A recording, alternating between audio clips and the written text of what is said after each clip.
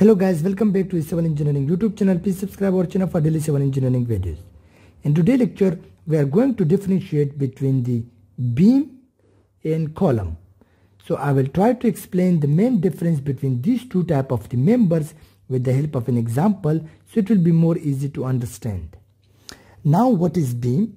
So beam is basically a flexural member.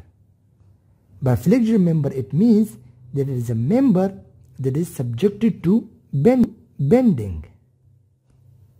Subjected to bending. So if I consider this is any beam supported here by hinge and roller support, so when the load is acting on this beam, for example load is here P, so upon this load the beam will try to bend like in this way. So this shows the bending, and here we have some bending stresses along the cross section of the beam. So the member which is subjected to the bending upon the loading, we call such type of the member as the flexural member, and the flexural member are always the beam member. So whereas in column, if we look into the column, so column is a compression member. Compression member means if the load is acting on this member vertically, so it is being compressed. So upon the loading, this will try to compress and it will change the axis of the beam. Sorry, axis of the column.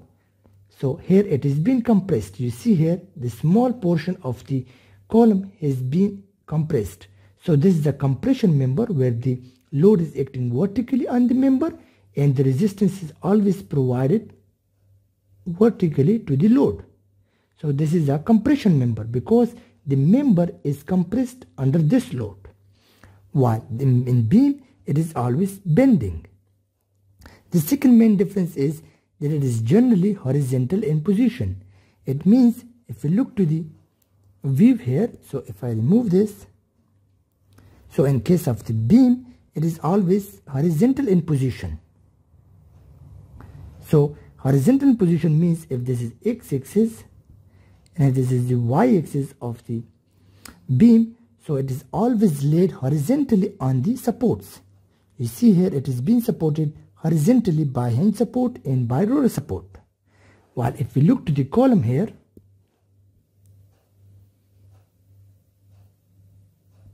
so in case of the column, it is always laid vertically. So this is in y-axis. This is always laid vertically in y-axis. So it is not laid horizontally as we see here in the beam. So it is generally vertical in position. The third difference is that it carries the transverse load. By transverse load means if I consider here the axis, so if this is the longitudinal axis of the beam, these are here is the longitudinal axis, and the perpendicular axis to the longitudinal axis are known as the transverse axis of the beam. So the load is always acting transversely on the beam. So that's why it always carries the transverse load, because the load is always acting perpendicular to the longitudinal axis which is along the transverse direction. So it always carries the transverse load. While if we look to the column, so it always carries the axial load. By axial load means if this is the axis of the column, this is the longitudinal axis of the column,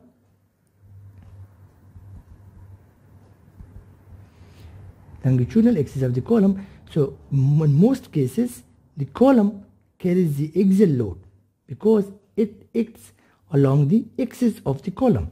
So that's why it carries only the axial load, but in most cases it carries axial load. Sometimes it also carries bending load. For example, the load acts here at this part, so it creates also some bending moment in this column. But in most cases the load acting on the column is axial load, which is acting along the axis of the column, which is the longitudinal axis of the column. While in the case of the beam, the load is always acting perpendicular to the axis of the column. You see here this is the longitudinal axis of the column, So it is acting perpendicularly at 90 degrees to the longitudinal axis. So these are the three main differences which clearly differentiate the beam member from the column. So hope you guys understand, and don't forget to subscribe our channel for daily civil engineering videos. Thank you for watching our video.